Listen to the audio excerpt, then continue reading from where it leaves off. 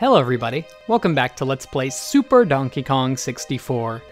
If you missed the last episode, I really recommend checking it out because there is a lot of information in that is probably needed to figure out this world. Also, I have to wonder, are there any secret stars in here maybe? It seems like this is almost set up to be a secret star up here. It doesn't seem like I can do that. Oh, now this is a whole climbing segment. Oh, he's actually programmed it to where the camera can go through walls. That's really useful, actually. It doesn't actually look like there's anything up here. I guess I could have just looked in first person to see it. Oh well. In this episode, we're going to be moving on to the next world because I don't think I can actually get any more of the stars here for the time being. I'm not exactly sure how that's going to work. Maybe there will be like a switch later on in the game. I also have to wonder if this is the only way to enter this world. I'm assuming that's quicksand, instant death. Not gonna bother with that. Guess I'll be collecting 100 coins as I go. The 100 coins also, I gotta mention, will not be nearly as much of a problem as they would be in the original game. Mainly because, like I said before, this game does not teleport you out whenever you collect a star. So, really, there's nothing stopping you. Oh, that just straight up gives you a star. Okay. I'm assuming that's because this is not the intended entrance into this stage. Although I'm not exactly sure how you would get to it from the main overworld because I didn't figure out a way to get up top anywhere. So whatever, I'll take it. And Cranky's Lab actually acts as a hub world of sorts. At least a quick warp to every world. That gives us 5 stars. I am saving up for that super jump, and we'll be able to get that with 1 more star. Might hold off on it for a little bit while we're collecting the 100 coins in here though. So just so y'all know what's going on. And star collection in this game is probably going to go a lot quicker than it would in most other games, simply for the fact that, once again, it does not teleport you out. And that is one of the things I'm looking forward to the most out of the new ROM hack cases making, the Ocarina of Time thing. So that's something to look forward to for sure. I'm also kind of spoiled by Odyssey. Also, wow. I wonder if you can actually ride Yoshi in this game. Or if he's just kind of chilling there in a cage. Not sure if you're actually meant to get to him. I'm sure you are. Oh, secret points. Okay, well, keep an eye out for those. I don't think this world's going to be quite as simple to get through as the first world was. Jungle Japes. Angry Aztec. So it does actually show you. Wait. So it shows you the score for every stage. So you can keep track of the stars you have in every level through that. Kind of similar to like you would in Donkey Kong 64. Also, suddenly the music just got really loud. One tiny problem I see with this hack already is just the sound. Like, the music volume's just way too high. But that's definitely not too big of a problem because the only other sounds you're hearing are the sound effects of Mario going wahoo 20,000 times. So, whatever, I guess. Oop, no wall jumps? Oh, that's why. There's nothing up there. Another secret spot. Ooh, 2 secret spots. I'm not gonna go in the temple. I don't know if you can go in it. Oh, secret wall. Or secret wall, I say. Invisible wall. Not sure if you can go to the temple. Not gonna try it because I don't want to lose my coins. As we found out, he does not pull any punches with letting you go into areas to lose your coins. Of course, I can't complain about it too much because he did allow you to get the stars without losing your coin count. I do have to wonder if dying actually takes away your coin count. I'm assuming it would, but where would it teleport you if you died? Guess that's going to be left for later whenever I do die in one of these levels.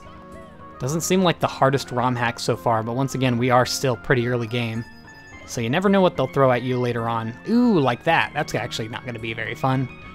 Oh. I almost feel like you'd have to have the invincible triple jump to pull that off. So once again, we're getting a... Oh! So does it take away your coins then? Oh, it takes you out to the actual entrance. Interesting. Well, in that case, we have 6 stars, so I guess I might as well go ahead and get that power up. Also, apparently you need every single 50... Like, all that... There's 50 stars in this ROM hack. You need all 50 to open that door there, so... At least he's giving you incentive to go for 100%. At the very least. Do you think we can find any stars in the overworld here? I'm not sure if you would add them in. Oh yeah, I guess you could probably just go up this path and it'll probably lead you to Angry Aztec eventually. What's that? That was a really wide jump with those vines there. I'm assuming a good portion of me playing this game is just going to be me miffing around in the overworld. Just because I, you know, once again, don't know if there's any actual stars here. Doesn't seem like it. Because if there were, I feel like he'd put them in the beginning of the stage where we explored last time where Pauline was. Oh, this is just the entrance. Beware of the moving quicksand. It is quicksand and it will sink you. You will sink into it and die in an instant. Thanks for telling me. Wow, so I actually had no reason to go across that gap. Sorry if I breathed straight into the microphone. Okay. Well, we do have to collect the coins again then. What does that do? Does that open a path on the other area for the rest of the 8 red coins? I think it does. Okay. So then you should be able to get to them then without the triple jump power-up. Because if you couldn't, I was honestly probably going to go for the triple jump power-up. Okay. Okay, remember I said this seems to be an easy hack? Okay, quicksand changes that. Quicksand changes that real quick. Okay. Not sure how much I'm gonna cut out because this is like open world stuff. It seems like I feel like I should be showing it all. And it's also cutting really close to Odyssey. Like, noticing while playing this game that a lot of the elements are also used in Odyssey, such as not getting teleported out. You know, it's feeling really similar. And while I am going back to like Mario 64 after playing Odyssey, it feels like a bit of a smoother transition. Simply because of the whole not teleporting you out thing. So that's lucky me, I guess. Wasn't there 4 in here? No, guess not. Alright, let's hurly. Hurly? That's a word. Quickly get over there to see if that actually does a thing. Also, I have to be lower on that vine. That's my only explanation for that. Wow, that is really difficult. I don't know if it was because he was trying to emulate how hard it is in the original game or what. That's brutal though. All right, let's try this once again. I'm not sure how many times I really want to show me getting those same little coins. Let's try something different. Jumping for the bottom. Barely. You barely connect that.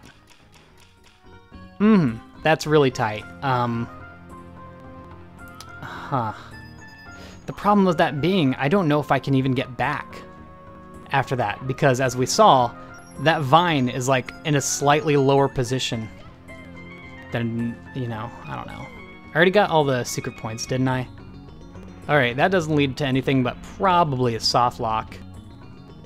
Oof, what else is there here? Like, okay.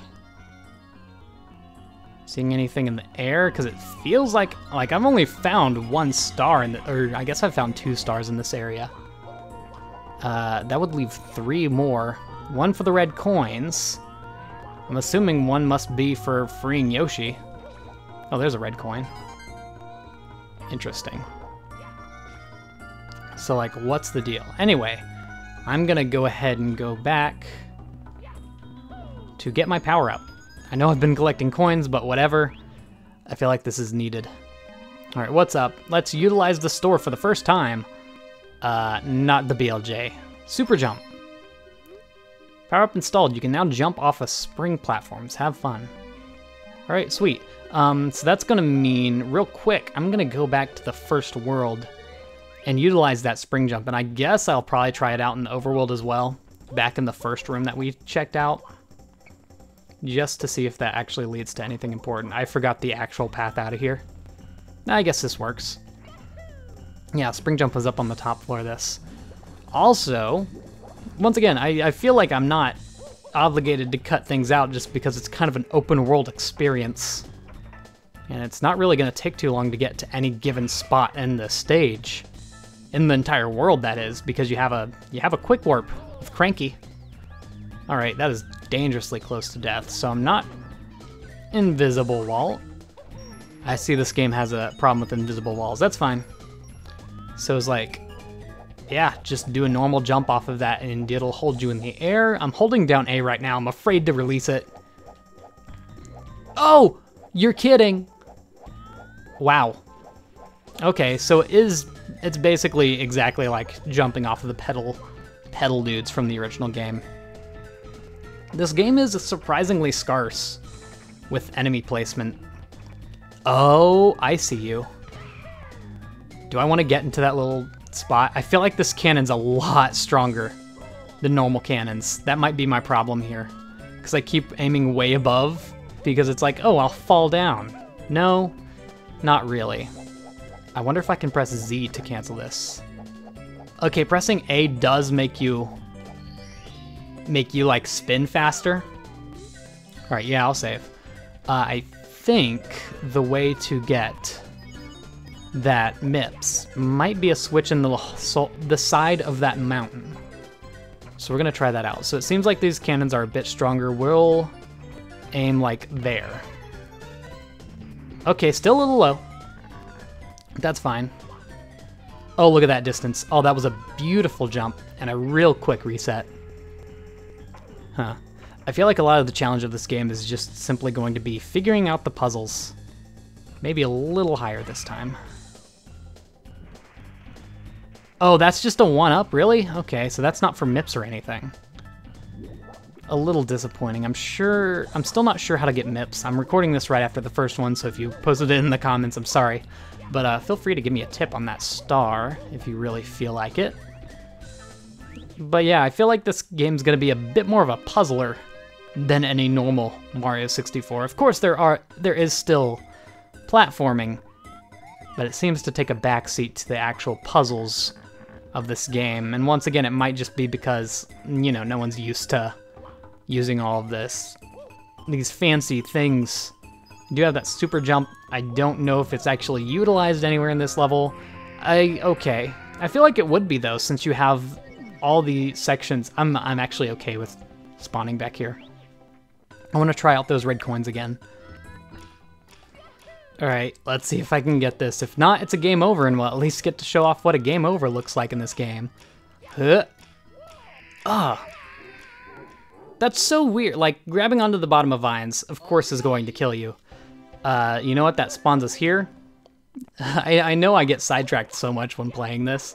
I'm just so enamored. Also, that literally looks like a glitched texture on the wall, but I know it's supposed to look like random rock stuff.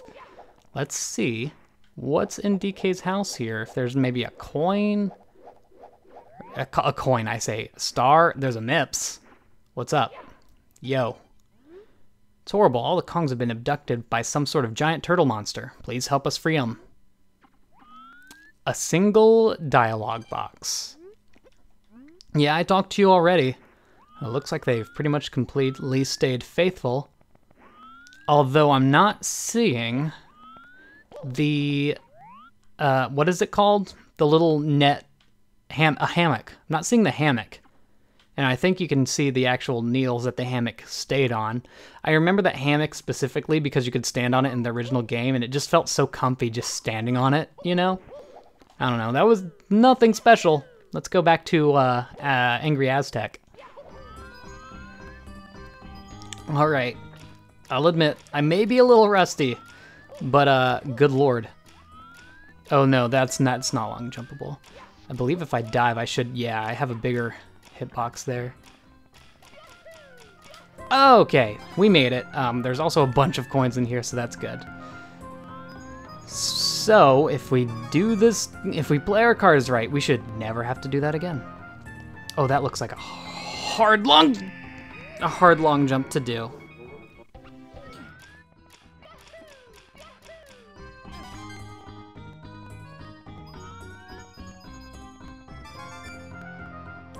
Yeah, the intended way out of here is like to long jump, right? Oh, goodness. It's just such a tiny platform to aim yourself. Anyway, I think now that we've done that, I definitely want to get the rest of the red coins first things first, so I never have to go back over there. But it seems with the amount of coins they give us, we might actually have to go there for the 100 coins. So if we don't get that in this run, I am afraid. Basically, there's one over here. I think there's one in every little branch of this area. Actually, we've never actually explored back here. Yeah, I'm a little tiny bit worried for what the game could throw at us at the end, although that was very much pretty similar to the difficulty of this stage in the first place, just because vines are hard.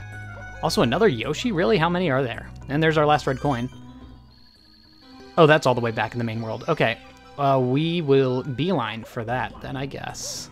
But maybe not before checking out what's over here, actually? Or does it just loop around? I could believe that. Oh, wow, no, there's an entire side of the world that we have not even seen. Okay, let's not bother with that before we get these darn red coins.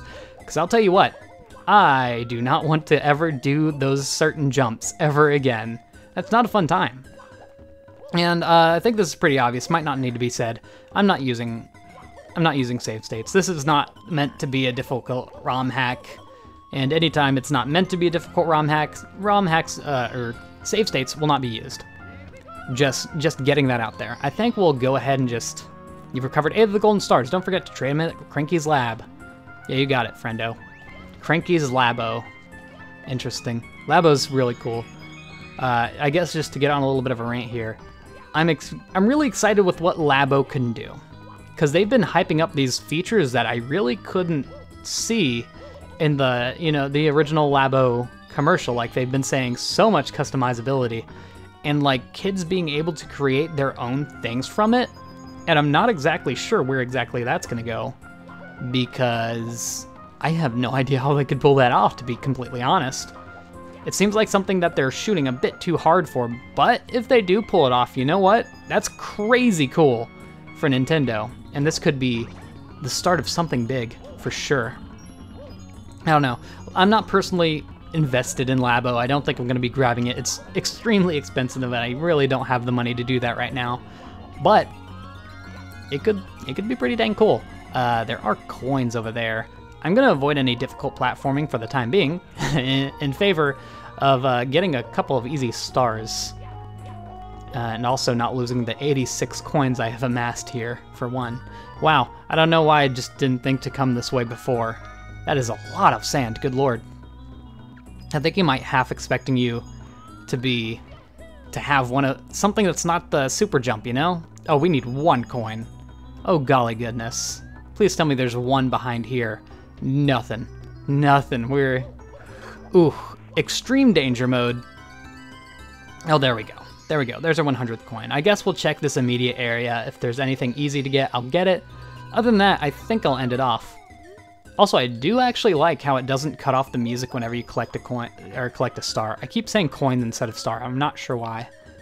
But it makes I don't know. The music of Donkey Kong 64 is just so good, and this has been translated so well to Mario 64 sound fine. And I'm not sure if Kaze did this himself or he had someone else do it, or if it was maybe already on like Super Mario World forums or something. Oh, that's scary. Wait, this sand isn't moving. Does that mean it's safe? I'm kind of afraid to try it out, because I'm not sure. I feel like it wouldn't be safe because you can easily enough get everywhere. I need to know what that pink bomb says. We'll play it safe, and if we hit the sand, we'll see what it does. Okay, whatever. I don't want to hit that side of the sand. Oh, nope, we're safe. Good to know. Cool. I see something sparkling at the end of this tunnel. If you want to get through there, you will have to get through the quicksand, though. Have you ever been to Cranky's old lab? Maybe if you combine 2 of the power-ups, you can get through here. I'm assuming maybe he means the triple jump and the spin, perhaps? Interesting. So there's going to be even combinations of power-ups he's expecting you to use. That's a lot farther than I think he would have thought this through, but no, he made sure you were using these power-ups. You'd think there maybe be a star near the top of this. Also, 1 more star and we'll actually be able to get another power-up. And I'm thinking maybe the triple jump, just because it seems to be pretty useful for so many areas. Can I use that box to get to the top, actually? Because I was looking for a way up and I did not see one. Indeed we can. And there's blue coins that we don't need. Neato. Alright, well, those are there if you want them. Good to show it off. I'm not seeing anything immediately accessible. Let me think of what we've gotten here. We've gotten 4 stars in this area, 3 of which were normal stars, so there would be 2 left. 1 would be at the end of that pathway, I imagine. What would the other one be? Oh. Looky here. Guess who invested in the correct power-up? That was a really odd angle. Cannon? What is this going to get us to? Oh, there's our last star. Wait, no. There's a star over there. So there's more than 6 stars in every area. I guess it'll be customized. I might have to look up all of these stars for each stage, because it seems like it might be different. There we go. This might be one of the stronger ones. I'm gonna test like here. Oh, not even close. I'm gonna have to shoot it a little stronger than that, Star Fox. All right, let's try that again. Where did we shoot from? Was it up there? No. Where did we shoot from? Yeah, it was, because that's the path back. Never mind then. This game's a lot more interesting than I honestly thought it was going to be. He said it was a tiny hack, and given it only has 50 stars, just the amount of effort that went into like building this world and putting the programming into this game for the power-ups feels like a lot more than a mini hack, to be honest. Maybe like there? I'm not exactly sure where exactly I aimed the first time. Ooh, a tiny bit high. Tiny bit high. That... Okay, he did not touch me. Scuttlebug, be gone. Please? Okay, give me the boost I need. I feel like since I've started trying to get this star, I need to close the deal before I close the episode. So we're gonna keep at it. Show it all. Show all the strife. At least it's not too long to reset yourself. Oh, that's annoying. Did not like that one bit. There we go. Okay. So I aimed a little high last time. Let's go there. That's the exact same spot I aimed at last time, isn't it? And I'm dead. Oh my goodness. Whatever. We'll leave that for another episode. Apparently we have a couple of more stars to get there. Yeah, I don't know how many stars there are. Maybe those were the last 2 stars and I'm just insane. But see you all in the next episode when we get a bit more. See you all then, and goodbye.